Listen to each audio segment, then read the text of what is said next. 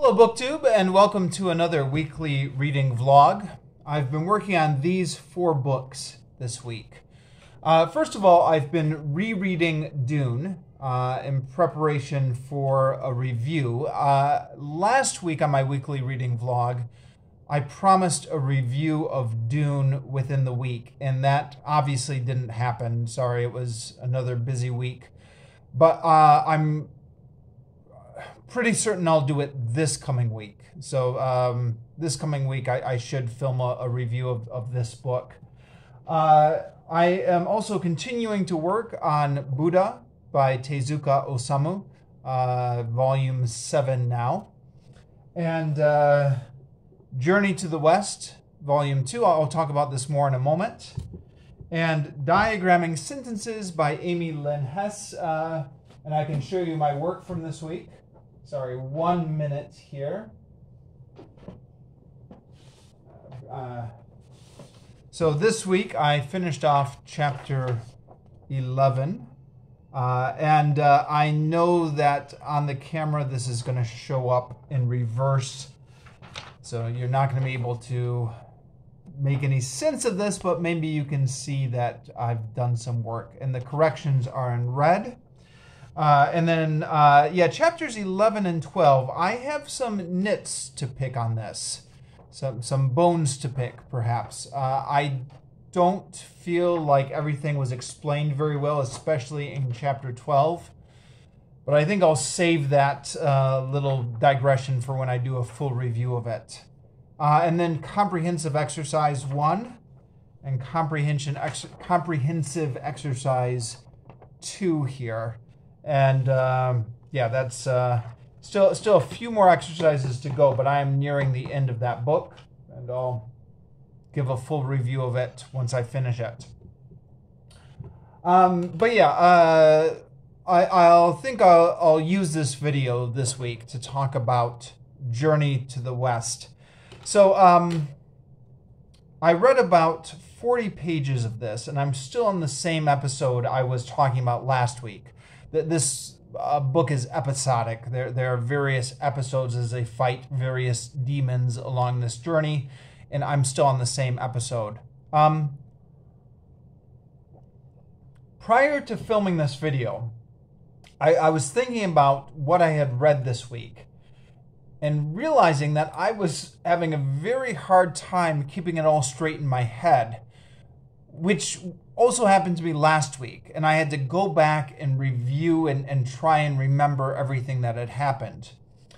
And I'm a little bit worried that my memory is not as sharp as it used to be as I'm getting older. I don't know. My mother had a bad memory as she went into middle age.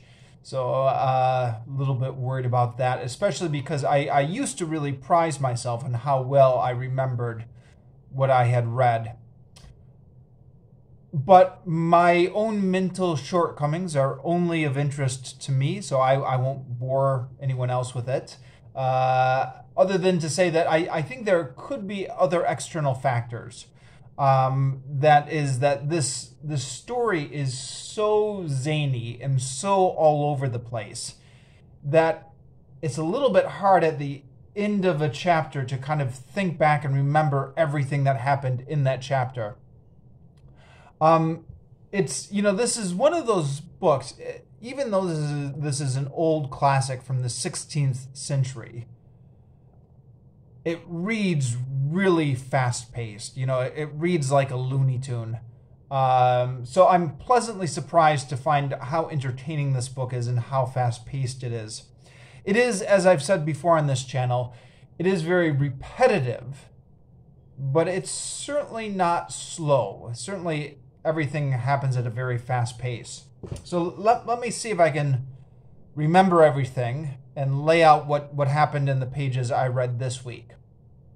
So the story is that there's a priest who's traveling to the West to get the Buddhist scriptures.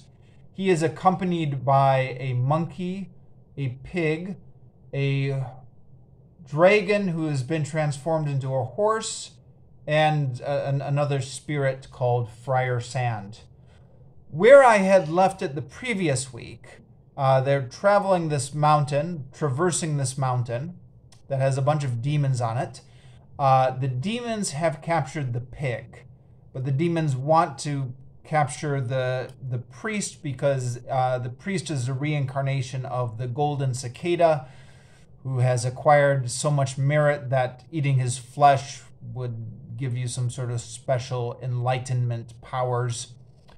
But they're also worried about the monkey god. So they want to incapacitate the monkey god first. So they've already got the pig. They know that the priest is traveling, so one of the demons disguises himself as an aged Taoist priest. And he goes and presents himself to the monk who's traveling, the Buddhist monk. And he says, I've gotten lost on this mountain. I don't have any food to eat. I need help. If you could just escort me to safety, I would be your slave for the rest of my life. And the monk says, what are you talking about? I'm not going to make you a slave. It would be my pleasure to do a good deed for you and escort you to safety. And he commands the monkey to hoist the Taoist priest on his shoulders and carry him. Now the monkey has the powers to see through all these disguises, so the monkey knows this is really a demon. But the monkey doesn't argue with the Buddhist monk, and it's not really explained why, although it's kind of implied that the monkeys just learned not to argue about this, and certainly as a reader you can make that leap, because the last time the monkey argued about this, the last time the monkey tried to convince the monk that the old man was really a demon in disguise, or the old woman was really a demon in disguise, the monk ended up disowning him. So the monkey is carrying the demon who's disguised as a Taoist priest. But the monkey at a certain point goes off to the side for a bit and says, I'm tired of carrying him. It would be easier to just kill this old demon. And the demon, of course, hears that, and he knows that the monkey is onto him. So because he's worried that the monkey is planning on killing him, the demon says a spell where one mountain is lifted up and travels and lands on the monkey's shoulder. And the monkey feels the weight of the mountain, but he's still able to keep going. So the demon says another spell, and then another mountain comes and lands on the monkey's other shoulder. The monkey is still able to keep staggering forward. He's complaining about the weight. So then finally a third mountain is what finally incapacitates the monkey. So then the monkey is caught underneath the weight of these three mountains. And then it's only left the horse and the priest and Friar Sand. The pig, of course, had already been captured and is hanging from the walls of the demon cave. So the demon fights Friar Sand, and they have a big fight, but the demon eventually wins. And captures Friar Sand and the priest and the horse, and they are now all hanging from the demon's cave. So the demon goes back and tells his brother, there are two demon kings here, two brother demon kings. He says, good news, I've captured the priest, and we don't need to worry about the monkey anymore. He's trapped under those mountains. And his brother said, okay, well, we need to be absolutely sure that the monkey will not bother us. So send a couple of our demons to put him in this gourd. Now, they have this gourd, which if you call somebody's name and they respond to it, the magic of the gourd will just suck you inside the gourd. And then the gourd also has some magic where it turns you into pus after a number of hours. So they send some demons out to get the monkey to respond to his name being called so that he gets sucked into the gourd and turned to pus. Now, while these demons are traveling out, the monkey is still trapped under the mountains, but one of the protector gods realizes what's happened to the monkey, and he says to the local deities, what have you done? And the local deities, now this is something that was not clear initially when the Demon King was using his spells. But I guess as it turned out, the way that the Demon King was able to use his magic, he wasn't actually moving the mountains himself. He was commanding the local deities of the mountain, I guess. So the protector god said to the local deities, what have you done putting these mountains on the monkey god? This is the monkey god who fought against heaven and who has now been redeemed to accompany the monk. And if he ever gets free, he is going to have his revenge on you. And they said, the local deity said, well, we didn't know what was happening. You know, somebody chanted the spell, so we had to comply with it. We didn't realize who this was. So the protector god, whoever the protector god is, it was a little bit unclear to me, says to the local deities, all right, the Monkey King may just let you off if you lift the mountains off now. So the local deities say to the monkey, if we remove the mountains from you, will you promise not to have your revenge on us?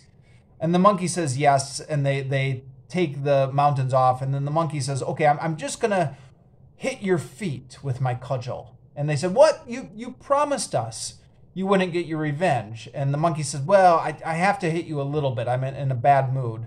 And while they're debating, the demons who have the magic gourd come with the intent of putting the monkey in the gourd. And the monkey sees what's going on. So the monkey disguises himself as an aged Taoist. Again, I guess this is a popular disguise in this novel. Disguises himself as an aged Taoist and goes down and talks to them. And when they say that they're looking to get their revenge on the monkey in his disguise says, oh, I hate that monkey just as much as you do. I also want to get my revenge on him. And then he starts making conversation with them, and he finds out that they have this treasure of this gourd. And I think they actually have two treasures, if I remember right, but I don't remember what the other treasure was. But anyways, the monkey also says that he's got a treasure. Now, the monkey has this ability to pluck hairs off his bodies, and then his hairs can turn into anything. So the monkey plucks one of the hairs off his bodies and makes it into a gourd. And the monkey says, my gourd is so powerful that even the sky will go inside of it. And the demons, of course, don't believe him. So the monkey says, I'll prove it. But then the monkey runs off into heaven. And the monkey, now, of course, heaven is very afraid of this monkey because of all the things that happened at the beginning of the book, where the monkey fought his little war against heaven. So when the monkey goes up to heaven, heaven is like, the heavenly kingdom is like, oh, okay, what do you want? You're not going to cause any trouble, right? And the monkey says, I've got to trick these demons in order to rescue the priest. And we need to rescue the priest because this is the mission that I've been sent on. So you need to support me on this. It says, I just need you to make it look like the sky is getting wrapped up and put in my gourd for me. So they work out this agreement where one of the gods, I believe his name is Neza or something like that, is going to wrap some sort of sheet over the sky to make it look like the sky is disappearing. As the monkey is saying his spell and throwing up his gourd. So they do that so it looks like the sky is disappearing when actually the sky is just being hidden. And so it appears that the monkey is capturing the sky in his gourd. And then the other two demons say, oh, wow, that's magnificent. And the monkey gets them to trade their treasures, their gourd, for his gourd. So they make the trade. And then the monkey leaves with their gourd, and they try out the monkey's gourd and try to capture the sky again, and it doesn't work. And at this point, they realize that they've been tricked. But they go back to their masters and they explain what happened, that they're scared that they're going to be punished. And the demon kings immediately recognize that this is the monkey who has tricked them. But they say, okay, we still have 2 more treasures left. One of them is a golden rope. I forget what the other one is. So he says, we need to, the golden rope is being held by their mother, who's a demon in another cave. So they send 2 servants to get their mother. And this time they're choosing special servants, like servants they can rely on, which is Sea Dragon and Mountain Tiger. Just as a quick digression, this is part of the reason why this book is so much fun to read, is because there's so many magical creatures, dragons and tigers and leopards and all these sort of magical creatures all over this mountain, and magical mountains all throughout this book. It's just a world populated with a lot of spirits and demons and gods and magical animals. Anyways, the monkey at this point has disguised himself as an insect, so he overhears what's happening. And then as the mountain tiger and sea dragon are running, the monkey disguises himself as a little fox demon and joins them. And they say, "Who are you?" And he says, "Well, I'm part of the demon family." And they said, "No, we don't recognize you." And the monkey said, "Yeah, the 2 demon kings sent me to make sure you're not you're not lingering or meandering on your journey." And because he knew all the details of their journey, they allowed him to go along with them. And then once the monkey figures out where they're going, he takes out his golden cudgel and hits them and hits them so hard he turns them into mincemeat, is what the book says. So then the monkey disguises himself as Sea Dragon and Mountain Tiger. And he's able to do that again with the help of one of his hairs. So he pulls out one of his hairs. I believe the hair turns into Mountain Tiger, and the monkey disguises himself as the Sea Dragon. Could be the other way around, I don't remember. So they go to the monkey and his hair, go to the cave of the old mother demon, and the monkey says, your sons want you to come and participate in eating the flesh of the Tang priest. The Tang priest is a monk. And bring your treasures, the golden lasso. The golden cord, I believe is what it's called, although it functions as a lasso. And the old demon woman says, "Oh, such dutiful sons. Okay, I will come." So she comes with them, and the monkey is carrying her, and she's got a whole escort of demons that are coming. But at a certain point along the road, the monkey kills all the demons that are escorting her and kills her, and then he disguises himself as her. So then the monkey arrives disguised as the old demon mother, and is welcomed by the 2 demon kings. Meanwhile, the pig and Friar Sand are still prisoners in this cave, and they're hanging up on these chains. And the pig sees that the old woman demon is really the monkey in disguise. Friar Sand doesn't see it, but the monkey's tail is still protruding out. It's in a lot of these transformations, I don't believe all of them, but in a lot of them, the monkey can't seem to get rid of his tail. So if you know what to look for, you can recognize that it's the monkey. So Pig explains this to Friar Sand. "Don't worry, it's really the monkey in disguise. He's come to rescue us." So the pig is really happy. And then the demon kings say to their mother, who's really the monkey in disguise, they said, "Mother, would you like anything to eat?" And the monkey says, "Well, maybe if you could just chop off the pig's ears and cook them in a soup for me." Now, it's not clear why the monkey says this, other than to just make mischief. Certainly the pig thinks that the monkey is just there to make mischief. So the pig says, "Cut off my ears, will you? You're not going to like to what I have to say is not going to be pleasant for you to hear. And it says in the text that this gives away the monkey's disguise. Now, it's not clear to me why this gives away the monkey's disguise. I heard somebody say on the internet, for whatever this may be worth, that one of the things that's lost in the English translation is the different politeness markers in the original Mandarin. So maybe the pig is referring with a certain level of politeness that makes it clear that he's referring to his comrade and not a stranger. But somehow this remark lets the demons know that it's really the monkey, and they have a big fight with him. And then, what happens? I'm beginning to kind of forget the order of events.